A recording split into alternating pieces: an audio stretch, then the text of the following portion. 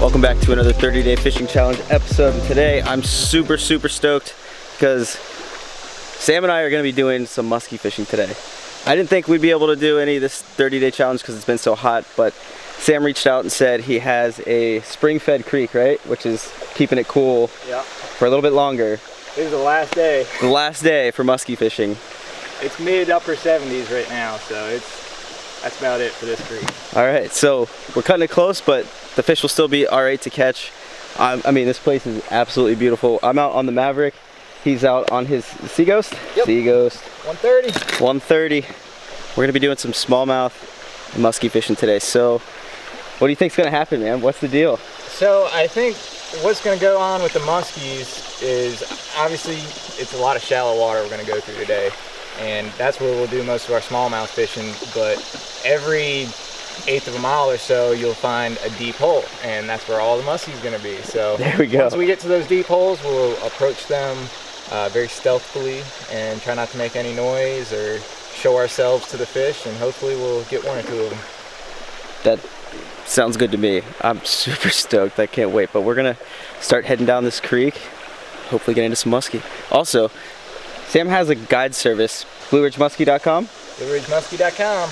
Go check that out if you want to try this. Come out with Sam, get on a kayak, catch some muskie. Smallmouth too? Smallmouth too, yep. Smallmouth too. So after today's video, you're definitely going to want to hit this guy up and go out. So we're going to get on the water. Wow, it is clear.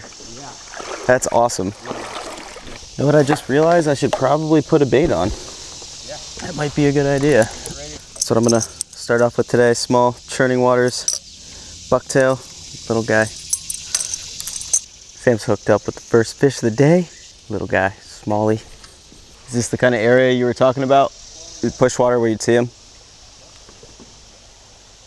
So Sam was saying that last time they were here, they saw a lot of muskie in this push water, which is an area right before a set of rapids. So we're gonna see if we see anybody here. Throw the fluke around a little bit.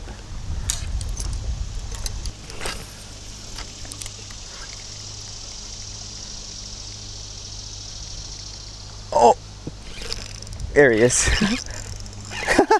Dude, that was awesome. He came out of nowhere and just hammered it. Smallmouth.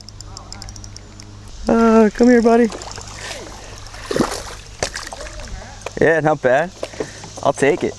Awesome, there we go. First smallmouth of the day on a fluke. He came up and hammered it. I didn't even think he had it. He just swiped on it so hard and fast. See you later. Don't bite me. Musky. Back behind the wood. Just spotted our first muskie of the day. Sam spotted him up there. Little guy.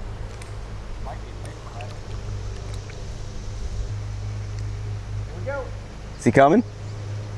Oh, got him! Got him! Musky. Dude, that's so sick. Oh yeah, he's. That's a pickerel. Oh, it's pickerel? Yep. They look so similar. And definitely in the water. Man, that's awesome. That was cool. I saw him hit that too. Yeah, I did too. That was sick. I saw him come after it. Nice work. Pickerel.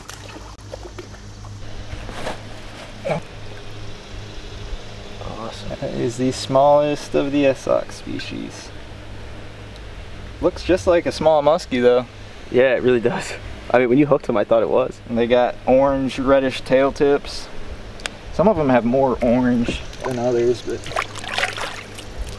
pretty sweet. there it goes. Good work. How long have we been out here? 30 minutes? 30 maybe? minutes, yeah. Caught two, you've caught 3 smallmouth. 3 smallmouth, yeah. I caught a smallmouth and then a little pickerel. This is insane, by the way. It's like such a small, clear creek, super rocky. Huge trees on both sides, mountains in front of us. Probably the most beautiful place that I've ever fished. And there's muskie in here. It's gonna get better when we start seeing the muskies. Awesome. So we're gonna start flipping out when we see those. There's a nice little smallie right there. Right there. Yeah.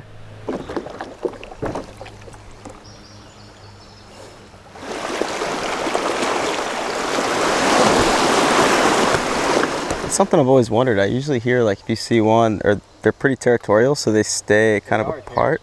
Yeah. So is that just to like a small area, but generally they'll stick? They just don't have enough room to spread out. Okay, I got you. I think that's what it is. I mean, that makes sense. Oh, look, there's another big one next to it too. Oh, wow. He's chasing it. Look at that. The one behind it's a little bigger. It is bigger. Another decent smallmouth right here on the fluke, just throwing up into the shade. Oh, right off the bank. Yeah, hammered it. Another decent smallmouth. Yeah, that was awesome. One even bigger was chasing it. That was so cool. I was like, is that thing just absolutely a giant? Then I saw the other one flash. Probably about the same size as the first one. Yeah, I thought it was. And there was like one really big swirl. That was sick. So that's the hog sucker. That's what the suckers look like in here. Yeah. Got that like marbling. Mm-hmm. That's awesome. That thing's been chewed, man. It's got teeth I can see, yeah. Those are sweet. I really like that giant tail too. They're easy to work and they catch a lot of fish, man. Like you can hand this to someone that's never musky fished. Just tell them to cast it and steady retrieve. Just straight glides, man. Yeah. That's like probably 90% of the muskies I've caught in the last month, or my clients have caught, have been on these. That's awesome. All right, guys. Well, we've been out for a few hours. Caught two really nice smallmouth. Sam's caught some smallmouth, a pickerel, bluegill. We've seen a ridiculous amount of fish. No musky yet. We're still on the hunt for those. But the water's super clear, and I think that they're just probably blended in so well we can't see them, or we just haven't been over any yet. But we still got a lot of the day left, so hopefully we'll run into them. The smallmouth are really fun in the meantime. Beats just casting. You know, we'll probably see one before we catch one, just blind casting. So.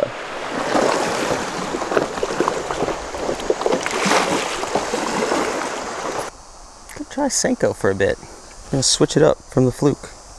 I'm gonna keep this one though, because I think this is still the only one that I have. I also bit this 5-inch Senko down to about 3-inch. Just gonna toss this around, drag it, hop it, let it go in the current. Keep our eye out for any musky.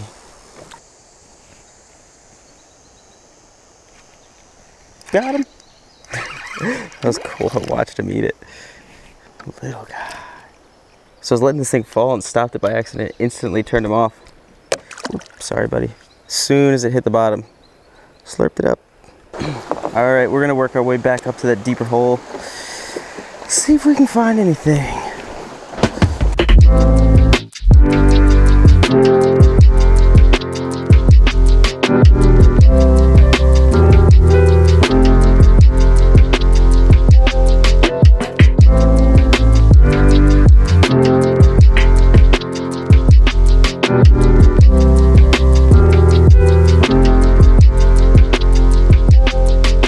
So yesterday, not exactly what we planned. We didn't see any muskie in that super shallow, clear water that we were hoping for, but we still had a good time, caught some smallmouth, and it was an awesome float. Probably the most beautiful place that I've ever fished, ever. It was amazing. But that hole definitely held some muskie in the past. Sam said he's caught fish there, plenty of fish there, he's seen a bunch. So that's definitely something to think about in the sense of the migration of them, I guess, up and down the river. Yeah, so they migrate up and down that creek, and we fished 3 miles of it. There's 80 miles more. So yeah, exactly. They can scoot up and down that creek so easily. There's no dams to block them up, and when they want to move, they move. So we just didn't fish the right 3 miles, I guess.